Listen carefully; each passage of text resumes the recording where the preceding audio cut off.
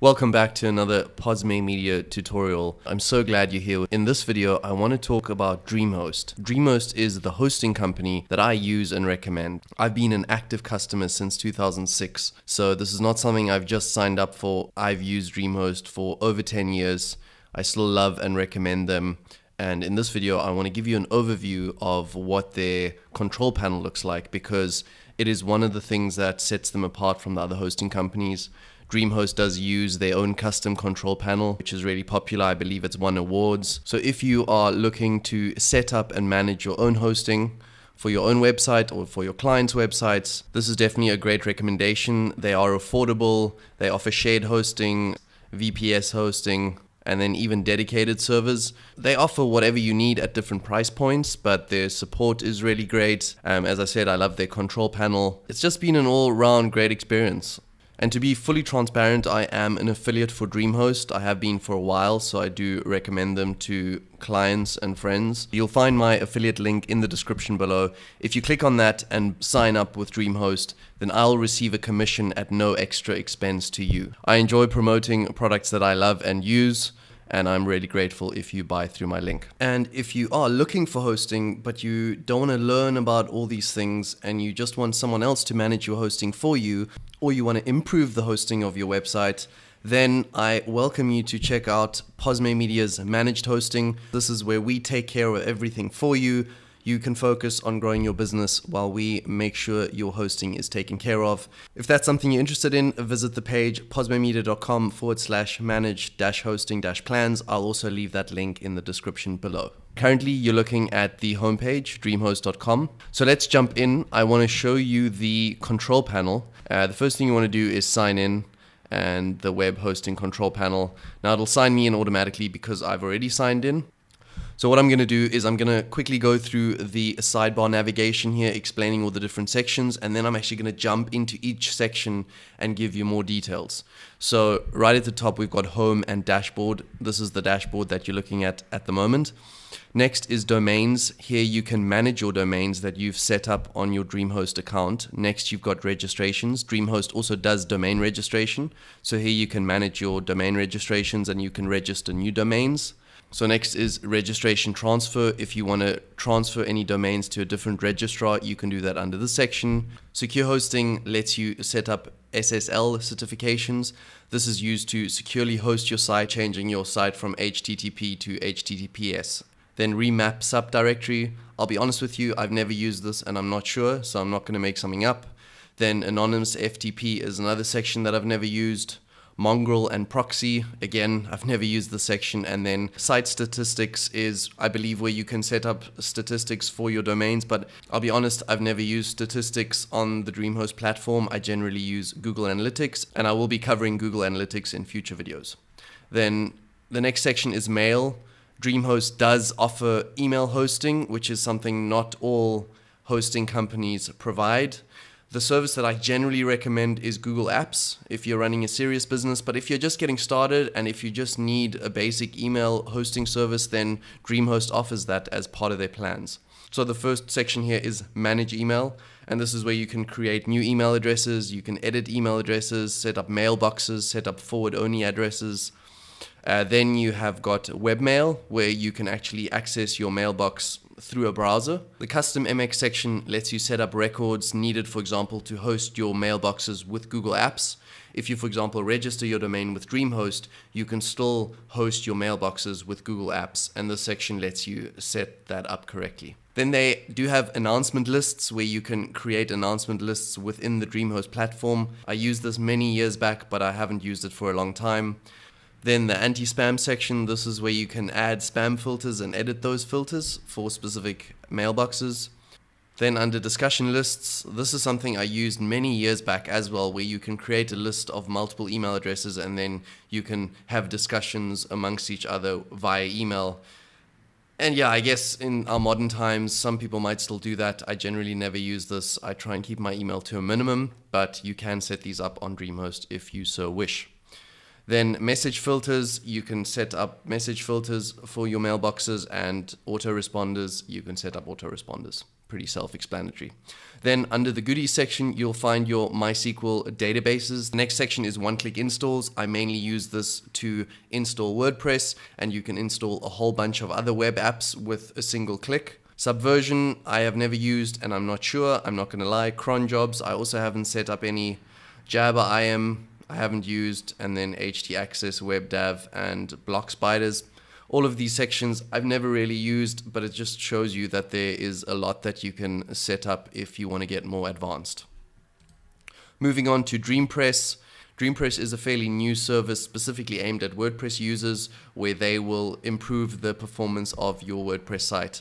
Again, this is something that I have not made use of, but it is available. Then VPS, this is where you would manage your virtual private servers. I do not use any of these with DreamHost, but this is where you do it if you'd have them. And the same goes with dedicated servers. If you do set up dedicated servers with DreamHost, then you can manage them over here. Remixer is also a fairly new service, hence why it says new next to it. This is, I believe, a website building tool that DreamHost has launched. I have not yet played around with this, but it is something I'm looking forward to doing in a future video. Then they do have cloud services. They call them Dream Objects and Dream Compute, another service of DreamHost's that I have not used, and I probably won't because I have not had the need for it thus far. Under users, this is very important. This is where you set up your different users under your DreamHost account. The next three sections, SSH keys, account privileges, and Unix groups, I've never really touched because I haven't had the need. But the options are there if you need to set up more advanced configurations. Then a billing and account, this is where you can manage your account, you can make a payment, you can view your invoices, you can manage your security, you can back up your entire account, you can obviously set up your affiliate account if you want to promote DreamHost, you can track your bandwidth usage and your disk usage. Last but not least, support. This is really important. This is where you can contact support either via email or via live chat. I do believe they have phone support at an additional cost, but I have never made use of that.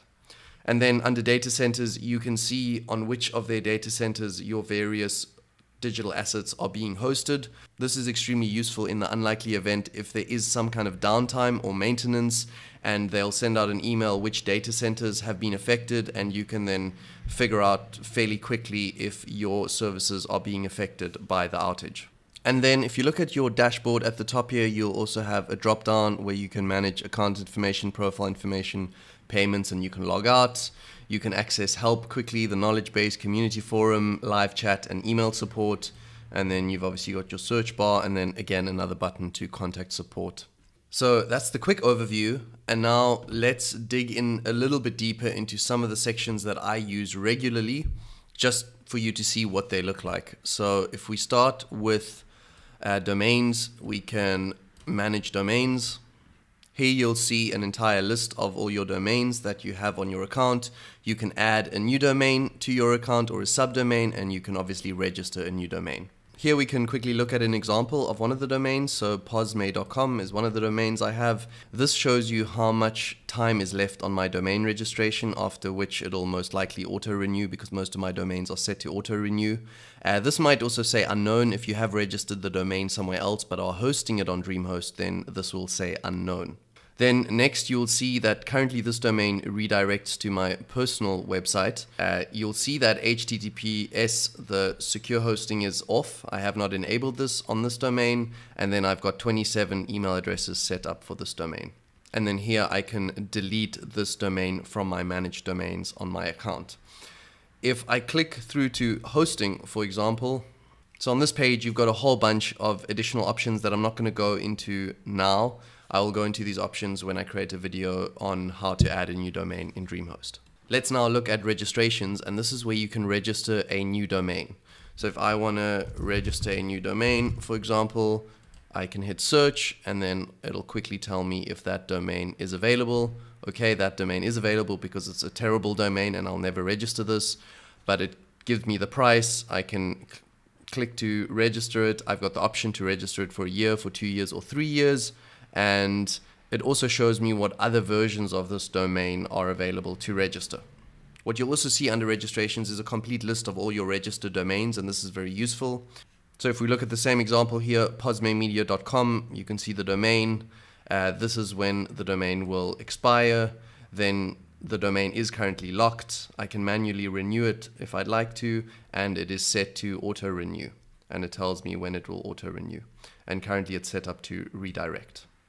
Under registration transfers, it's fairly straightforward. They just have the information you need to initiate a domain transfer. I'm not going to go into all the details in this video, but I've done this before and it's really straightforward. Next, we have secure hosting. Under secure hosting, you can easily set up SSL certificates, and they do offer the free Let's Encrypt SSL certificate. They also do offer a Komodo verified SSL certificate for $15 per year. The next 4 sections under domains I'm going to skip, and I'm going to jump ahead to mail. Under mail, you can manage email. On this page, you will see a breakdown of all the mailboxes that you have created, and what's really useful is you can use this filter at the top to show them. So if I want to see posme.com email addresses, then I can click on that and click this button, and it'll only show me the email addresses that I have under the domain posme.com. Here you can obviously create a new email address, you can bulk edit forwarding only addresses, and you can also obviously edit individual mailboxes and make any changes you need to make. It's all very user-friendly. Under mail, the manage email is the section I use most frequently, and I'm actually going to skip over all the other sections. If you're already a customer, or if you're going to become a customer, then I encourage you to explore these other sections by yourself. Under goodies, the first section is MySQL databases, which will show an entire list of your host names and also your databases. This is where you can manage them, edit them, do all that good stuff. It's all fairly straightforward. Under one-click installations, you can see the web apps that they will let you install with a single click. The most interesting one here for me is WordPress, but there are a few other ones that are very popular, and you can obviously use those as well. From here, I'm going to jump over the next 5 sections because I don't use them very often. Again, you can explore these in your own time. Then I'm also going to actually skip over the next 5 sections, the DreamPress, VPS, dedicated servers, remixer, and cloud services, because I don't use these very often. So I'm going to jump straight into users, and this is where you can manage your users of your DreamHost account. Here you'll see an entire list of your users. You can add a new user. It's very useful to see an overview of all your users. You can add multiple domains to the same user, but this is something that you want to think about a bit, how you best want to set this up. I generally like to create a new user for a new website to keep things separate. Then I'm going to skip over the next 3 sections, and then under billing and account, it's all fairly straightforward. And then last but not least, support. You can contact support, and I will show you this section because this is very important. I usually use this button on the right top here, or under help, you can click on live chat, and this will open the live chat. I'm not sure if they are online at the moment. See, they are currently offline. They do not offer 24/7 chat, so they're not live 24 hours a day. My experience that I've had with their live chat has been very positive, and the waiting times are generally not too bad. I have tried various other hosting providers, and some of the waiting times are horrendous. I've waited more than half an hour to just have a live chat with support, and that is just unacceptable and unbearable, really. So that is still why I love DreamHost. Their support is really good. The other thing is you can click email support. That will take you to the support page. Under choose a topic, you will choose whatever your issue is that you're having, website for example, and here you can choose chat with an agent, submit a ticket, request a callback. If you click on submit a ticket, you put in your subject, you put down your problem, and you can attach a file if needed, and you can request a callback. That will be an additional charge. I've never used this service, but it is an option.